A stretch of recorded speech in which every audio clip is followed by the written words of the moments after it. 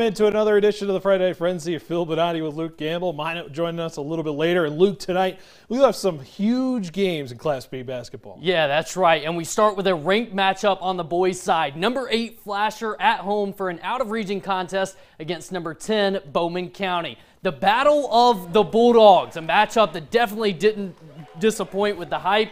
We jump to the second quarter. Bowman County's Bowden Duffield going to work, crisscrossing, zigging and zagging, spinning around on his way to 2 of his 25 points. Flasher down 1. Jace Freeze with a dime to Joey Richter, the big fella getting some love as Flasher retakes the lead. But back comes Bowman, poking it away as Carson Massey and his boys go to work. It finds the hands of Aiden Thompson from the wing, and he finds the bottom of the net.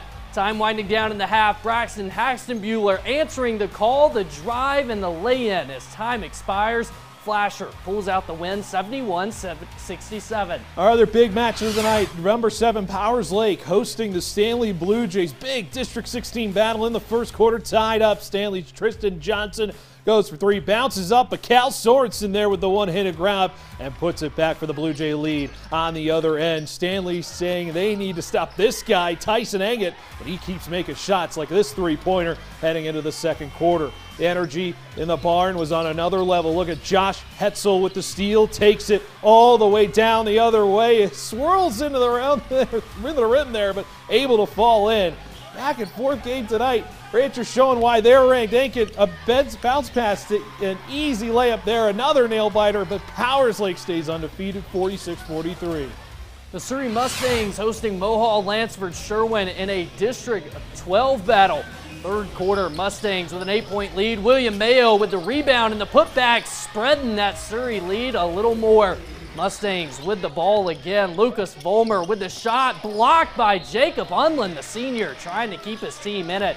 A little later in this one, a scramble for the ball. MLS coming out with it. The pass to Steele Olson for the layup. Mavs chipping away, but Surrey wins it 65-54.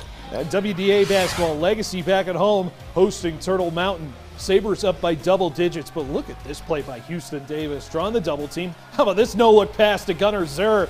He had a few of those tonight. The Legacy lights out from three-point range. A school record, 16 of them on this one, including 7 from Logan Wetzel, also a school record.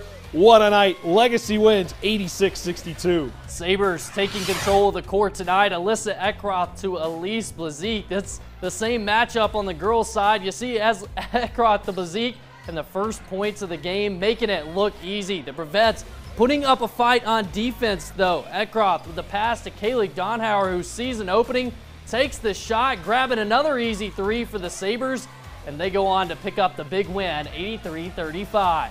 Bismarck boys back in action as well. They're hosting the Williston Coyotes off a missed 3 from Williston. Isaiah St. Romain with the rebound, dribbles out to the corner, fires a 3 home. It's good. Williston hanging in there on the road. Demons playing with speed, though. Carter Sims misses the first shot, able to fight for his own rebound, putting it back in. Demons get it done at home, 96-77. They get the win. So another great night of basketball, Luke. Yeah, that's right. But stay with us. Plenty more to come, including a busy night on the ice. But first, a look at scores from around the region.